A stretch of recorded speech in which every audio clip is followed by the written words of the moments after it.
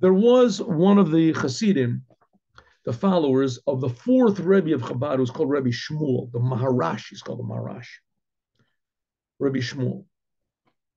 And of course, they lived in Russia. This was all in Russia.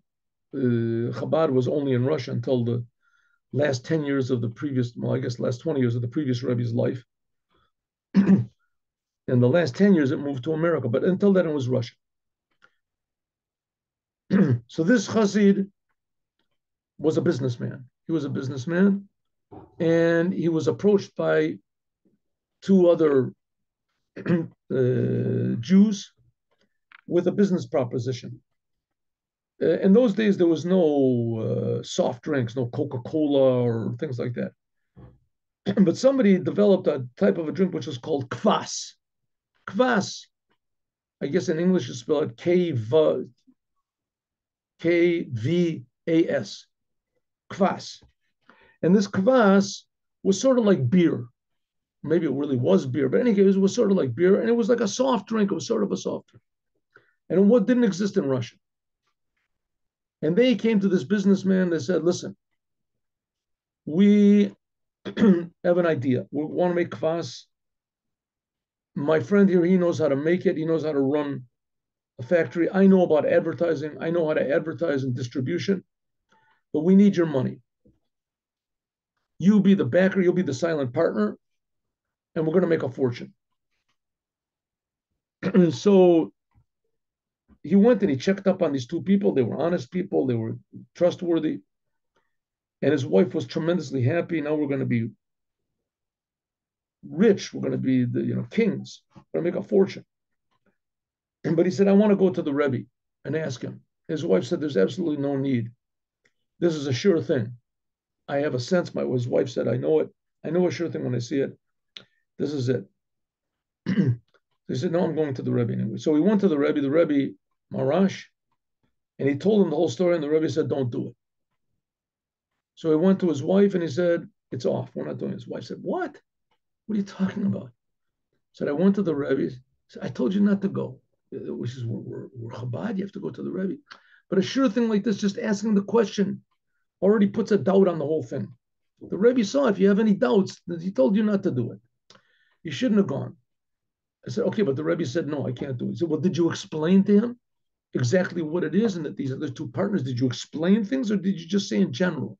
I said, okay, I said in general that I have this offer to make this kvass, and the Rebbe said no. I said, well, go back to the Rebbe. His wife said, go back to the Rebbe and explain to him exactly what this kvass is, and that there's no competition, and that there's a tremendous need, and that these other two people are honest, and that they're trustworthy, and that you checked up on them. He said, listen, I don't. His wife nagged him until he went back. So he said, Rebbe, I'm sorry, my wife is forcing me to do this. I don't really want to. And I don't want to take up your time, but please. And he explained all the details. And the Rebbe said, I told you no. And I told it's not good. Don't do it. So he goes back to his wife and said, I explained to the Rebbe, and that's it. So she said, really? I mean, listen, between me and you, the Rebbe is a great man. He's a holy man. He's a wise man, but he's not a businessman. He doesn't really know about business. He doesn't know about the market. He doesn't know what's going. He probably never drank, get pleasure from this world ever. Kvass, that people like kvass. Doesn't know what it means. Write the whole thing down. Write it down. Says, listen, I can't go to the Rebbe and talk to him again. So don't talk to him. You know what? I'll write.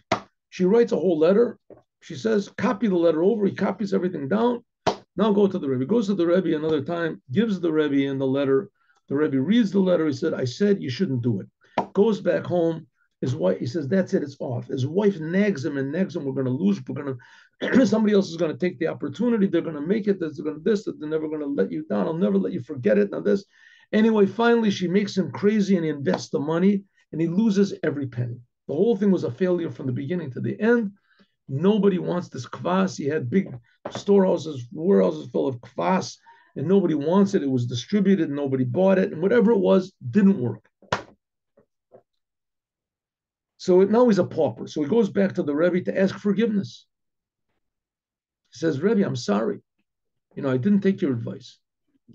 So the Rebbe said, listen, there's three types of Hasidim that they follow my advice. One is because they say that the Rebbe has a lot of wisdom. He's a wise person. He's very wise and he has this special wisdom. And therefore, because he's has this good, sharp look at everything, acumen, so he does. So then there's other Hasidim that say Rebbe has a lot of experience.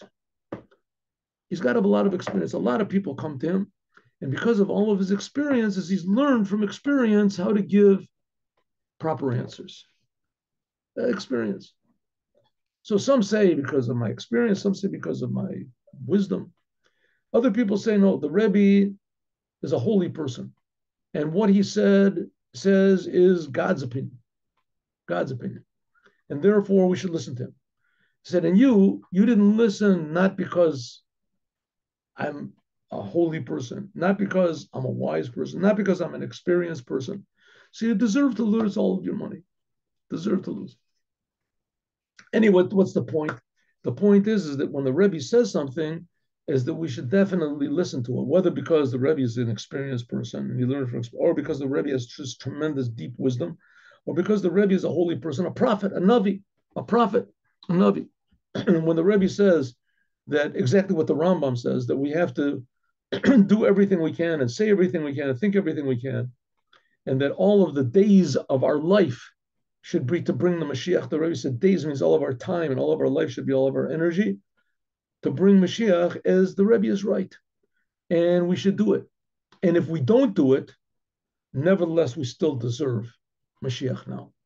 Have a good day. God willing, see you all tomorrow. Have a good day with Mashiach now. Thank you. My pleasure.